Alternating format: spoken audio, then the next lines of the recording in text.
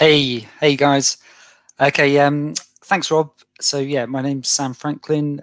In this session, I'm going to be covering a use case I've been working on for quite a while of the implementation of an Earth observation data platform for the UK government. Yeah, just a little bit more on my background. I'm a geospatial developer. I've also got a background in earth science, and I've been wrangling and dealing with environmental data for quite some time. I've been with CGI for about 4 years. A good chunk of those 4 years, I've actually been involved in one way or another in this project. So yeah, what I'm going to talk about today, give some background to the project, then really try and sort of nail what the problem sort of this implementation was trying to solve. Then I'll go through the implementation, which is called the Earth Observation Data Service. I'm going to cover some of the use cases that the users have supplied to me and how they relate to environmental sustainability. And then hopefully I have time to, yeah, kind of cover some of the lessons learned effectively. We've been in production for over a year. So yeah, you learn a lot in production effectively. So I think it's worth covering, you know, who we're actually doing this project for. We're working for the UK Department for Environment, Food and Rural Affairs, and they're referred. I'll refer to them as Defra in this talk. Defra, it's a big ministerial department, but it also has a number of different agencies it works with or they report into, and they all have some kind of delegated environmental responsibility effectively. Defra informed us that in one way or another, their department and all these sister agencies, some of them that I'm showing, there's potentially up to 5,000 staff that have some kind of technical component to their role. So they might be using geospatial or EO data. So effectively, this has got a big user base. Defra did a lot of scoping around this project, and the sort of seeds of it were back in 2015. So they identified a number of broad sort of use areas where either EO data was kind of being used, but maybe not being maximized or not being used at all. I've just highlighted a couple. Yeah, they go from like incident, so emergency incident sort of response management applications like flooding or wildfire events, from policy kind of areas around sort of climate change mitigation and adaptation, and also some of the more kind of, you know, research or, you know, common EO use cases were to do with crop mapping, bare soil analysis, and land use change detection and habitat mapping. So yeah, what was that? What was going on? Why did this sort of service and project kind of come about? Yeah, this is really sort of around 2017 is when this sort of scoping kind of occurred, and Defra found that in its organization and the sister agencies that use the data, there are a number of different user communities where they were each processing ARDs independently for like specific projects. And different communities were doing different tooling, and there was a lot of duplicated effort. And they actually estimated about 70% of the time on doing some kind of Earth observation analysis was spent in producing an analysis-ready product, an ARD, as it's referred to. So there's clearly a case to centralize that, or you know, make that more efficient. The client Defra also wanted like a high availability platform with strict SLAs. They wanted, because a number of mission critical services could come about from this, they wanted an independent store of ARD rather than like rely on a third party. And also, yeah, just try and improve access to the data. So a common access point for ARDs, and make that access portal, you know, for non-technical, so point and click users, as well as provide technical kind of APIs for sort of, you know, data scientists and the like. That, what I've just described as around what's happening kind of in Defra, more widely in the UK community. There was a key report produced. There's a link on screen to do with effectively making a case for producing an ARD product, a standardized ARD product, certainly for Sentinel-2.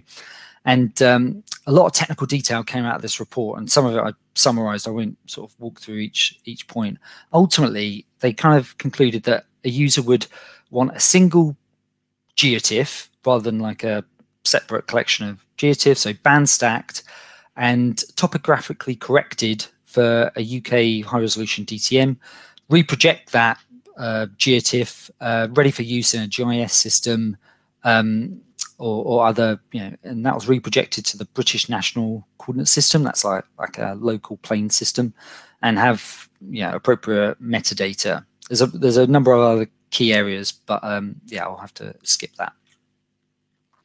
So in terms of our overall Earth observation data service implementation, there's a collaborative project between, well, effectively Defra in-house teams that manage kind of the infrastructure. So everything was delivered on the Microsoft Azure platform, and they handled the DevOps sort of pipelines, that kind of stuff. We worked with an organization called the JNCC. That's a UK body that provided like technical expertise on Earth observation imagery. And CGI, the company I work for, was the delivery partner. So we delivered an ARD generation sort of pipeline. So that processed Sentinel-1 and Sentinel-2 data in this revised ARD format that I described earlier within about 10 hours from satellite acquisition. So out drops a cloud-optimized GeoTIFF, and into that Azure storage account area, we were keeping a rolling 18-month archive of ARDs effectively. But as the real-time data came in and as data dropped off our kind of rolling archive, it was all backed up to like a centralized UK archive called CEDA.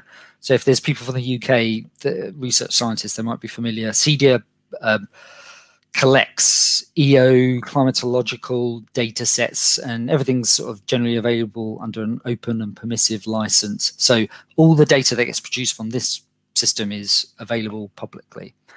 We stood up a number of different interfaces into that data. I'll cover that in a second. But yeah, these government projects, there's a number of different stage gates, and it all takes time, frankly. So we delivered an early proof of concept, like an alpha project in 2018. But the final production go live was 2020, just mid 2020, so about a year ago. Okay, so this is FOSS4G. So I guess I need to talk about like tooling, because a lot of people like that. Yeah, it's quite a busy slide, so I'll deal with the stuff on the left first. Effectively, that's our ARD processing pipeline. So we grab level 1C data from one of the ESA DIAS partners. This project uses Atos Mundi. And yeah, that data comes down into two pipelines, one for Sentinel-1, one for Sentinel-2. These are all on Azure. These are all Azure virtual machines, like well-spec'd virtual machines. And in this processing pipeline, there's a set of common tools. Everything's Python-based. And so we use a package called Celery, which is a Python package for like queuing jobs. So effectively, you download a list of jobs of the latest images for our area of interest, and Celery queues up those jobs. Once a job is in progress, we use another package called Luigi. That's a Python package. That's for like batch processing. So we're going to have a number of different processing steps. Check the checksum of the data. Is that valid? Run the atmospheric correction on that data. That's another Luigi workflow task. Then GDAL do the reprojection step. So yeah, there's a number of different processing steps. Some of them are specific to Sentinel-1 and Sentinel-2, like we use a Dockerized Snap, ESA Snap Sentinel-1 toolbox. On Sentinel-2 processing, we use a tool called ARCSI. That came out of that report that I referred to. ARCSI is quite good because it can use this framework called MPI. That allows effectively a manager machine to then parallel process a number of different Sentinel-2 granules in your swath, making use of a cluster of Linux computers. And but ultimately, out of this pipeline, you get this revised or this alternative ARD format, cloud-optimized GeoTIFF. That gets pushed to an Azure storage blob store account. Then we've got the solution stack effectively, which then allow the users to get into that. So yeah, here we're using open source stack based on the GeoNode stack. If you're not familiar with GeoNode, that's like a an open source tool, which is basically a content management system for geospatial data, almost like a WordPress. That might be doing GeoNode a bit of disservice, but yeah, that's a kind of popular stack for federating, making a web portal effectively. So then users get into that via that web portal or via like a REST API. GeoServer, the mapping publishing server, produces a number of different OGC or makes available OGC protocols like WMS and WPS. They're like for mapping and processing. If they're too, some of them can be quite tricky to use. We cater for a range of different user profiles. So we also stood up or provided a Python client, which you can use from a Jupyter notebook, search and discover against this portal, and fetch data, pull it down effectively. So yeah, we're talking. I wanted to talk a little bit about the GeoNode portals. This is the search and discovery portal. GeoNode's an open source package, and we've done some customizations for this project. I'm going to try and use the pointer, see if this works. Hopefully that's working. So yeah, we've added some project-specific filters, like on satellite platform, cloud cover, that you can deselect cloudy scenes. GeoNode, we added like a useful sort of user-generated geometric sort of search area, so you can filter in data. That wasn't in GeoNode, so we added that. Yeah, the next kind of customization, yeah, this is kind of an interesting one. If you're familiar with Sentinel-2 imagery, may or may not have come across this. This certainly wasn't in the design. This is like an issue that kind of came up during implementation, which frequently happens. So ESA, well, on Sentinel-2 imagery, ESA prepare these granules, which are like fixed spatial areas, like it defined by one of these red boxes. Generally, that's full of satellite image, but for infrequent periods, ESA split the granule for reprocessing reasons. This kind of caused a problem when users were using a different feature of the site to generate a cloud optimized, a cloud-free mosaic. Let's say that granule was like the best cloud-free for that specific area, that would get selected by this algorithm. Ultimately, users were getting holes in their cloud-free mosaic. So we modified the API to kind of tag this as a split granule and go off and find the counterpart granule to kind of just ease that kind of workflow effectively. A third thing we did, a request came from users that they wanted a static web map service layer for their corporate GIS. This is within Defra. And they wanted the layer to change, so they didn't do any additional administration. But they wanted to then, under the hood, update the component layers that, were used in that composite layer. So we exposed the GeoServer group layer feature that allows you to, do exactly that, like a composite or mosaic of different layers. Expose a REST endpoint to allow, the manager or the owner of that layer to, under the hood, send a post request into the API to change the underlying data. So those kind of tweaks and sort of exposing features that weren't, out of the box in GeoNode were sort of the task we had to do. I'm just going to cover some of the use cases from some of the users that they've supplied to me. I'm on the implementation side, so I've worked with the users who are using the actual data. This one comes from the Environment Agency in the UK. Here they're using Sentinel-2 imagery, winter imagery only, combined with LiDAR. They generated a risk-based model to effectively highlight areas of bare earth or bare soil. And then they combine that with a DTM to kind of find, whereabouts in these fields, whether high-risk areas of soil erosion. Soil erosions are, or runoff effectively has multiple issues. It can contribute to flooding if there's an adjacent watercourse, which is what they're showing on this image here. There are water quality issues from just increased sediment load and phosphates in the rivers sort of running off the field. And yeah, with that risk-based model, they could then actually work with a ground team in their organization and go out and proactively contact the landowner of that high risk area, work with them on like mitigation and just raise awareness about this environmental issue effectively. So it's quite a good sort of case of using EO data to then proactively work with people on the ground that are ultimately going to might have an impact on the environment. Yeah, the second one, these are all kind of agricultural use case, because effectively the Defra, the department we're working for, its remit is agriculture. So the second one is to do with plastic sheeting on fields, which is apparently widely used in agriculture. I think I'm not an expert, I'm not a farmer, so if there's any farmers on this, they can help me out. I think you use plastic sheeting for like weed control, and also there are a number of other benefits of like nutrient uptake apparently. Anyway, so the Environment Agency wanted to highlight plastic sheeting areas from a satellite image. The issues around here are, again, surface water flooding. Flooding is like a huge issue in the UK as it is elsewhere. And also the agency were involved, wanted to like understand sort of contribution of microplastics into the environment. So yeah, what they've done here is do segmentation on the field boundaries.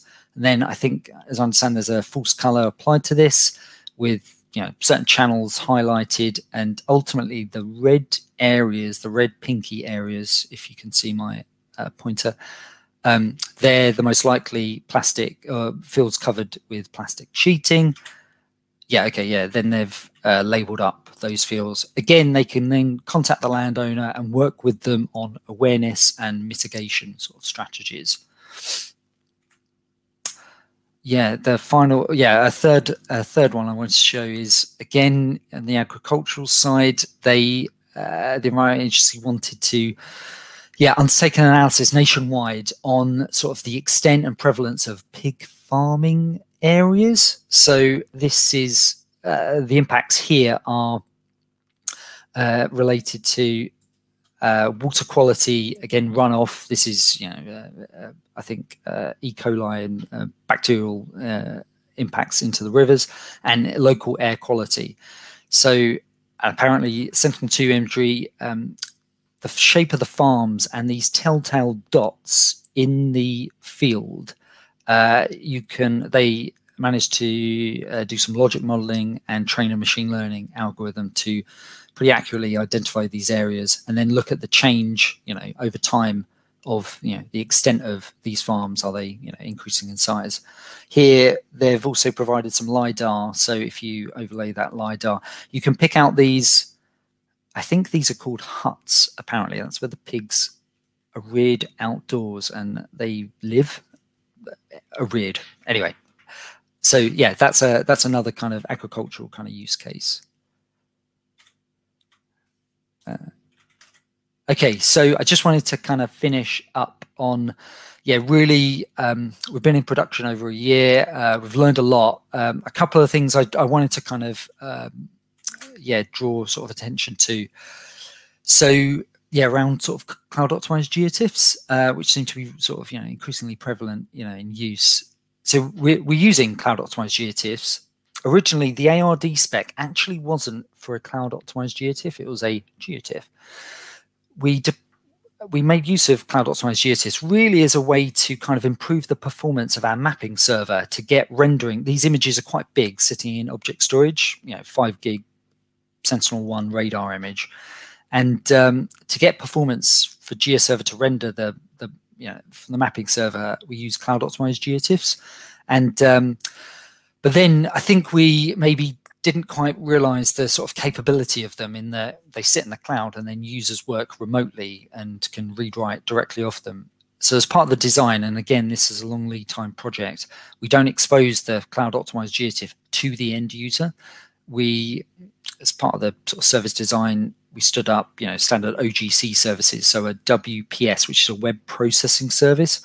So, users can extract data, download data, but if they want to do it programmatically, they still need to go in via the WPS interface.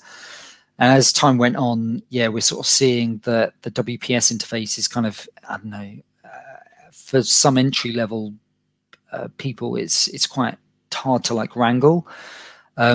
So we developed like a Python like wrapper library that you can just use. That kind of eases the WPS sort of experience, but it's, yeah, with hindsight, I think exposing the cloud optimized GeoTIFF directly to the user would have definitely been the way to go. Yeah, and the second one, sort of semi-related. I've sat on 2 workshops already in FOSS4G this week and had some awesome, you know, presentations on the stack sort of spec, which is just allows kind of like really powerful searching and cross-referencing between EO ARD catalogs, exactly what we've got. And so we stood up a catalog for web service, which was at the time really the sort of standard XML-based metadata standard. And yeah, again, we're sort of seeing that it's kind of hard to parse. And yeah, I think effectively we've got a whole stack of ARDs sitting in object storage, which are publicly available on the Cedar archive.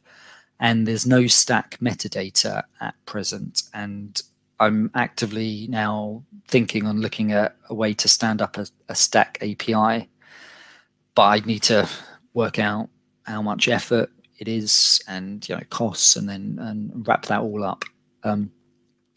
So yeah, I think yeah, the final one is just I've added some links. Obviously, I think these slides are going to get shared of where to access the data and some of the repos that we've used.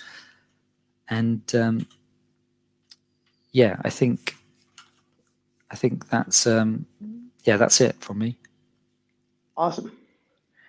Thanks, Sam. Thanks for sharing those lessons learned. I think that's really important that, you know, as we're building out this infrastructure, we're not going to get it completely right all of the times at first try. So the more we can share. And stuff changes under your feet. And like in a long project, it's, yeah, Microsoft would deliver a new feature and it's like, we've done that already. And that's great. But yeah. Totally. So yeah, there's a few questions rolling in. Okay. What is, are any of the output data open data, for example, the field boundaries? No, that's so to my knowledge, no. But I could, hey, you know what? I actually don't know the answer. So we were responsible for delivering the ARDs, which are all publicly available on one of those links. Yeah, the field boundaries, I don't know what they use as a source for that. Yeah, that was a use case by the Environment Agency. So I'm in the kind of implementation team. Then a whole bunch of users use the platform. I know the person to ask. I could, yeah, his name's on there actually, Crispin Hambridge from the Environment Agency. Oh, sorry, I'm not showing my screen. So, yeah, I could always drop me a message, and I can always put you in contact with the scientist at the Environment Agency. I assume part of their workflow, they obviously did that as part of the processing. Awesome. What would you recommend for UK public sector geodata organizations currently struggling with a Databricks, Purview, Azure ML architecture and taking steps towards the model you have here? So the question, you're struggling with that? Is that what? No, or are you trying to use that platform? Was that the question? It's for folks that are kind of using maybe a Databricks, Azure ML architecture, and integrating some of the work that you've done here. Do you have any recommendations for that? Yeah, I mean, well, I mean, obviously all the it relates to that stack kind of implementation. If you want to kind of search through the data, yeah, you're going to have some kind of, on the Cedar archive that I mentioned, there is a public API, but it's not a stack specification effectively. I mean, it sounds like that architecture, that's pretty good. I mean, I think Defra are actively using Databricks. I'm not actually a Databricks user. I've seen a couple of deploys. It's pretty powerful. But yeah, I think there's a whole kind of serverless kind of architecture that we haven't used here actually, because that sort of predated our design and implementation, kind of predated some of those serverless kind of tools that were made available on Azure. So if you're starting your project now, you're almost in a great place, because there are tons of options open, like the Azure Kubernetes service and things to do data processing. But yeah, that was really my job, is like work on the data processing side. Awesome. Was this a one-off, or did it have a meaningful impact on Defra's underlying data and compute infrastructure? Yeah, I think a lot of effectively Defra had already like subscriptions, and they were quite like baked into sort of Azure. So yeah, where this kind of helped is just kind of realizing the value of object storage, because you're moving around terabytes of data. Some of the Sentinel-1 scenes are like 5 gig each. I think the architecture side, the in-house architecture team really sort of understood the value of object storage and just making that available, from some other service. I think in the past they'd be shipping data around from one data lake to another. Once it's in object storage, that's like a super powerful like cloud technology, I think. And yeah. Cool. Yeah, last thing I'll mention, thinking through standing up a stack for open data sets that exist on Azure Blob Storage. That's a lot of what my team is doing, is Right. integrating stack items. I should ask you how to do it. or just make it part of, if they're openly licensed data sets, then we'd love to have them part of our catalog. So potentially we can kind of offload some of that work for you and actually provide those services. Because the items aren't created, right? The JSON items aren't created, so we'd still need to do that on our side. But then can a separate API kind of sweep that in, and then bingo, it's federated that way? Yeah, check out the Stack Tools packages GitHub org. Okay. That's what we're using to open source a lot of the stack item creation logic. And then that's what we use with our processes to ingest that data into our databases and build collections off of that and offer it through the API. So maybe we could talk about that offline. But yeah, I just wanted to mention that a potential avenue for collaboration. Awesome. Okay, sounds good. Well, thank you so much, Sam. And thanks, all. Yeah, have a great rest of the conference. Thanks.